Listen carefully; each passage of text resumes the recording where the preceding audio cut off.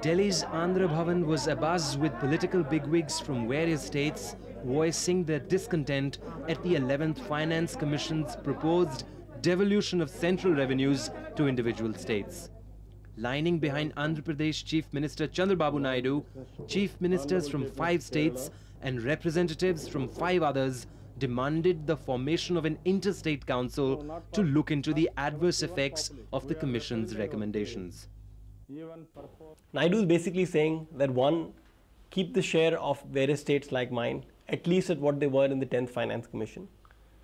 Instead of giving 29.5% of the total kitty to states, increase that to about 32-33%. So he's basically saying give more to the states.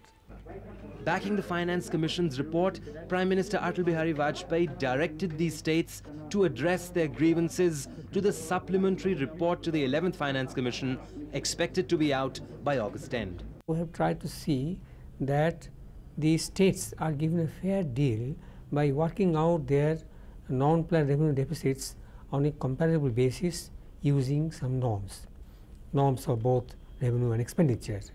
Well, there are some limitations in that, but we have tried to be fair to all states by applying uniform standards.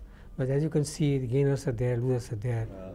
Over the years, finance commissions have found themselves straddled with the unenviable task of bailing out profligate states, often at the expense of disciplined ones. How to meet the disadvantage of the poorer states whose revenue base is deficient because the income levels are low, and at the same time without punishing the states which are doing better, is a very difficult job.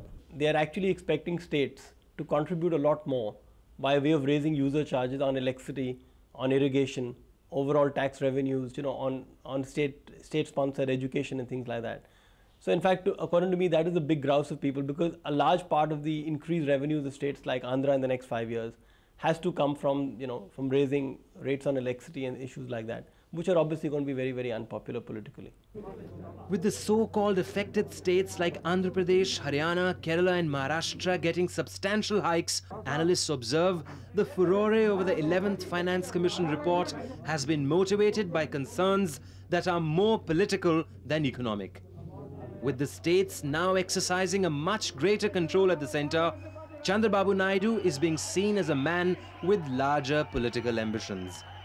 People in the state, say that, okay, I'm sorry, this guy has raised rates, but he never wanted to do it. It's only because the centre that did it. Secondly, to some extent, I suppose it even cuts BJP votes in Andhra, because, people feel the BJP, did it to them. So maybe there's a political logic to it. With the supplementary report to the 11th Finance Commission expected to do little to alter the devolution scheme, opinion makers believe Naidu and party might not get to score any more populist points. What this controversy has foregrounded is the need to take another look at our federal structure of governance. Let the states raise their own resources, the center will raise its own resources, so that both feel that they are independent. And federalism is an arrangement among the states to sort of come together as a political entity, as one people. So that should be the concept really of federalism that one should think of. If you go to a model today where the states have to do, are allowed to do everything on their own, I think we are leading to a complete split of the country. Today, the way things are, just a handful of states which are mature enough to be able to look after themselves. So I don't think we're anywhere near a situation where we can tell the states that you take 100% of the kitty and do what you want with it. Despite the divided opinion on this issue, what is clear is that states would do well to exercise financial discipline or else fight for a larger dole in the centre's pool of shareable resources, at times with little success.